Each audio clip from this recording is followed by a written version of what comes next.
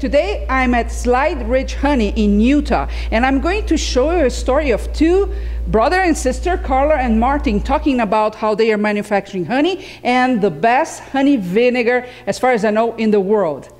Watch this out. Beekeeping, I think, is as serious now as it has been the last 10,000 years. But I think that the ones that do a good job are the ones that keep a positive attitude, the ones that network with a lot of good beekeepers, the ones that really pay attention to the bottom line, to the resources that they do have, and try to improve upon that, is the secret. I think it boils down to a story I heard years ago. And we were out camping, and the scoutmaster says, you know what? I don't have to be the fastest runner. I just have to outrun you when the bear comes. Yes. And that's the way business is. You know, you may not have to be number one. You may not have to be the fastest runner.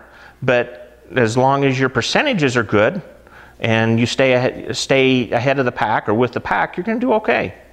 And I think the main thing is that we're here to help those along that are here with us. And I think that's more important, to do business honestly and with integrity, and to help those that we can and move forward in life, because that's what we take with us. This is a comb, and we bring the combs in. We leave the bees out in the field, and then the comb slides down in here. This machine turns on, and the blades vibrate, and that just takes barely the cappings off. And so then they come down here, the cappings fall into this area here, and then go back to the capping spinner back here where the little bit of honey is reclaimed, but that's where we claim a lot of the wax. So that wax is taken out, that's the cappings wax. It's the cleanest, purest wax that the bees make, and then that goes into skincare products. Hand balms, my niece makes all that. We worked it up for her, and she's taken it from there and added to it, and kind of like Burt's Bees products. There's chapstick, hand balms, and all kinds of neat products. So that's where the wax goes. The frames come out of here and into a centrifuge.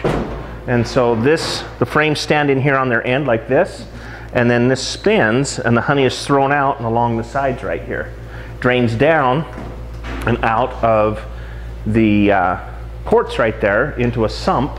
And then from there, it's pumped up across and back over here to a jacketed stainless steel milk tank, where we can gently warm it. About 95 degrees is all the warmer it gets. And that's also the filtration system. So the wax floats to the top, and then there's a trap in there that traps anything heavy, and then the other end has a valve on it that we bottle out of. From there, the honey is either bottled as honey, such as pure raw honey, or it's made into vinegar. What do you guys do marketing-wise with your products? What have you been doing? They come to us and it's wonderful. Really? Oh yeah, that's how you want it. Well, we did go to the San Francisco Fancy Food Show, and after the show, the San Francisco Chronicle did a newspaper article, news write-up, and there were 1,300 vendors, 80,000 products represented, and they listed their favorite top 10, and we made their top 10. They didn't list them in ranking, but just to be out of 80,000 products to make the top 10, that's huge. And that was really fun. That was really fun. Right now we're looking for distributors, and so we're trying to find distributors to work with retailers. Harmon's has been a great retailer here in Utah. They're a local company also, but they're a huge company also. And they've given us a lot of time, and they put us on the shelf.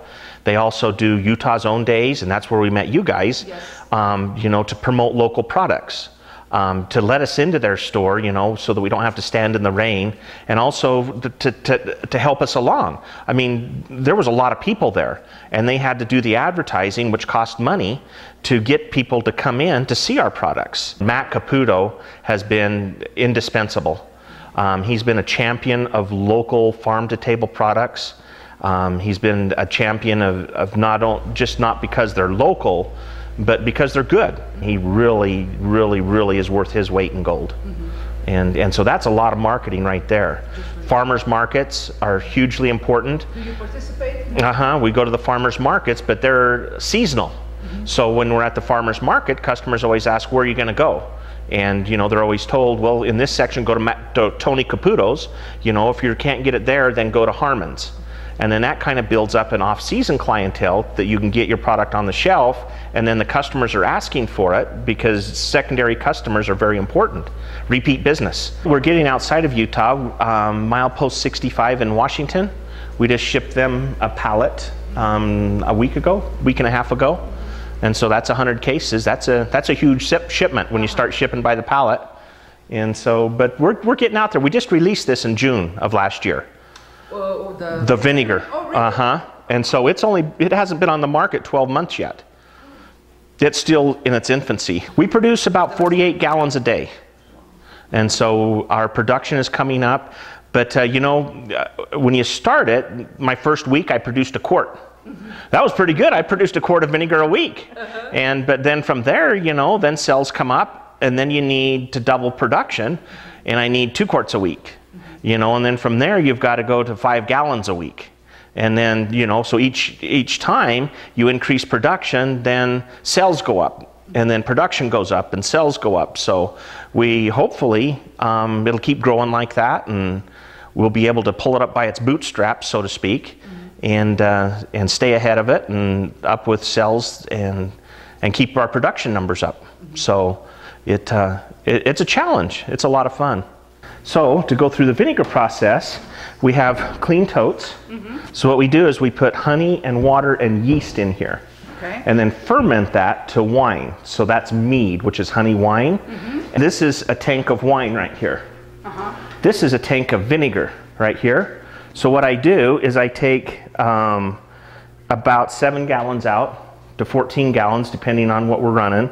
And I put that in here. It circulates up through my reactors right here, these 3 stainless steel tanks. And that's where the reaction takes place. There's mother in there, or acidators, which eat alcohol. They eat the alcohol completely gone and give off acetic acid, which is vinegar. And so that happens in there, and then it drains back down into this tank, and then it circulates through several times a day. And then I end up with a tank of vinegar. There's only 3 of us in the world that I know of that make it. Honey is very diverse, meaning that a yeast does not like it. And so if you have the wrong yeast, you get off flavors, acetone, diesel fuel, gasoline. It's terrible. It took me 7 years to develop that vinegar. The thing that's really amazing and almost shocking about it is the little kids love it. Really? My grandkids, I mean, they're like, Grandma, our bottle's empty. And in fact, my granddaughter was at my house this weekend, and she had this humongous bowl of ice cream, and she had just like dumped a cup of vinegar on it. My sister's little guy, he wants his water bottle just full of vinegar. Dalton, he was running around out here. He was about 4. And he was up to the house the other day, and Grandma was out. And he was mad, so we gave him his water bottle and says, go down to the honey house, Martin's making vinegar, he'll fill it up for you. So he came down here and was mad at Martin because Martin wouldn't put it straight full of vinegar. I put water in it with him. It makes a very refreshing drink, but he wanted it straight, and he wanted the whole bottle. I never fix a water bottle. Like, this is my water bottle today. Come this way, Martin. And I never fix a water bottle I don't put vinegar in it. Vinegar is huge. It makes your body less acidic because you want your body to be more alkaline. You know, that's why vegetables are so important and everything. Vinegar is huge for you medicinally, huge. It does really good things for diabetes, cholesterol, and stomach stuff. If you've got an upset stomach or indigestion, heartburn. Oh, heartburn especially. Leg cramps. I can tell when my husband's not drank enough vinegar and kept up on it because he's heading in to get vinegar before he goes to bed. Takes care of it just like that. Wow. Tell me, as a business owner, some of the challenges you have faced.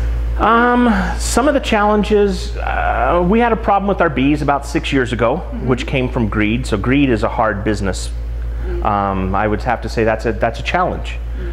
You can't push the bees too hard because the bees are bees. Right. And if you push them too hard, they'll collapse.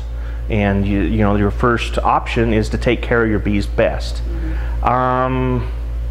I guess the next one would be financial. Everybody has a financial challenge. Sure. I don't know anybody that has enough money to do all the things they want to do when they want to do it, but I would say that's kind of a challenge. And then the one everybody always complains about, the weather. I mean, how can that not be a challenge? But you know, challenges always change with the weather. Does it affect at all the bees, or? Well, weather is, and bees are part of the world, you know, that we live in. It's agriculture, and you have to adjust to it, and you do the best you can, and hopefully next year is good also. You know, I look at business and competition probably most different than anybody else.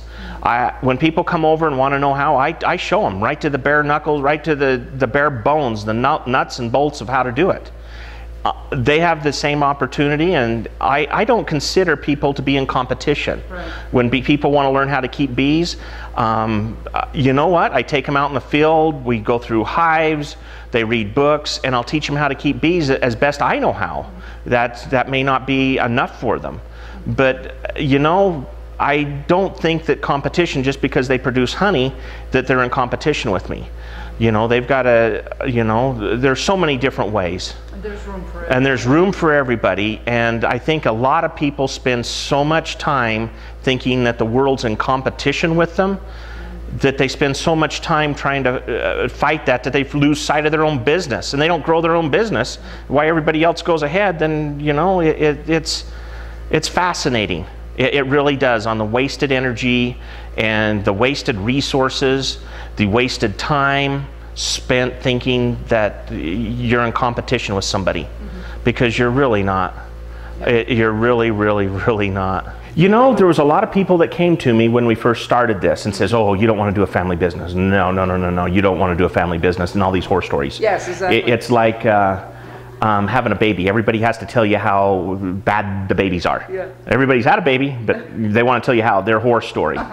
Mars Candy Bar is a family business. Firestone is a family business. The one that's going to give you goosebumps is the Huntsman's. Run a family business. The largest corporation in the United States, just finished John's book, is a family business. So why wouldn't you want a family business? Family businesses are the dynamics that actually make a business succeed. Because first you check your ego at the door, and everybody can throw in an idea. In our family business, both of my sisters, my mom and dad, my two brothers, all have the same input. Somebody will come up with an idea, we'll roll it around the table for more ideas, and when we come out of that meeting, we have a plan. We have an idea that is, you can't outthink them. You can't outthink a think tank. And it's your daughter that manufactures the beauty products? Yeah, my daughter. She's a home mom, a stay-at-home mom, and she's got 2 kids in elementary school, and so she just does it at her home, and actually does most of it over the internet. Okay. And people just pull up her little... Is she happy with the results online? Oh yeah. Oh yeah. She's doing as much business as she wants to do, and so people just go online to our website and can link into hers or go straight into hers. Be Simple. Okay. Is Be Simple? Yeah, B like bees, B-E-E, and then simple like SIMPLE.com. Awesome. With my sister and I think this is our 8th year, 9th year in commercial beekeeping as a family business. Okay. I had my first beehives when I was 9 years old, and so it's always been a fascination. It's just fun. And so that's and how good is the honey business? Very good. Very good. The honey business, you know, the first thing is to have fun. I get to spend a lot of time with my sisters. I get to spend time with my mom and dad. It's a lifestyle. I like to say it's a lifestyle millionaires couldn't afford to live. Tell me why. So, well, I have all the freedom and that they don't have, and I have all the freedoms that most people don't have. I get to do what I want. We run our own business. Family comes first. We get to take care of our families and be with our families when we need to, and that way, who has a better life? So we just visited Marvin and Carla's company with all that amazing honey, right? And it was a very nice visit. Marvin and Carla, really smart people, and they have a very cool business. You see, a family business that's been running really well and just growing and growing and growing. I hope you did pay attention to the fact that they actually have a business inside a business. If you didn't notice, go back and re-listen to the interview, because this is crucial in our businesses. We should have a business inside a business, so we have multiple channels of revenue coming, and sometimes in a slow season you figure a way of monetizing in a way that you wouldn't if you only had one form of making money. On the other hand, we also heard them say that they don't need to do any marketing, right? Because people are coming to them. Not only that, they're not selling to the end consumer, they sell to distributors, to supermarkets. So at the moment everybody comes to them, and that's a very cool moment in their business life, but it's also very dangerous because they are leaving the control of their channel of revenue in the hands of other people. They are not doing anything to assure that should some of them stop buying, should anything happen in the economy again, they would be safe and they would have multiple people coming to them and buying on a non-stop basis, but they would have some control over that, which they don't at the moment. Not only that, this is the perfect moment when I have buyers coming to me like they do, and these buyers are going to sell to the end consumer. This would be the perfect timing for them to talk more about honey to the end consumer, create awareness with their company. You know, there are so many things related to honey that they could be talking about. Not only cool recipes, but all the things you can do with honey. They do have somebody in the family with a business mixing honey and beauty products. They can talk about that. They could even talk about the bees and why they are so important to humankind. Okay, so they could make it really interesting, at the same time create more awareness for that company, so the end consumer would understand that they are about something that they care on an emotional level. It's just not honey, because honey per se is just a commodity. Okay, so I would suggest, Marvin and Carla, that you pay attention to that and use this very good moment to capitalize even more into the trend you're in, and never allow the others to have control over your channel of revenue, okay? Because you want to make sure you have that in a structured way, so whatever happens outside, you're still good. But other than that, we all should pay really good attention on how they're running their business, because they're true entrepreneurs. See you next time.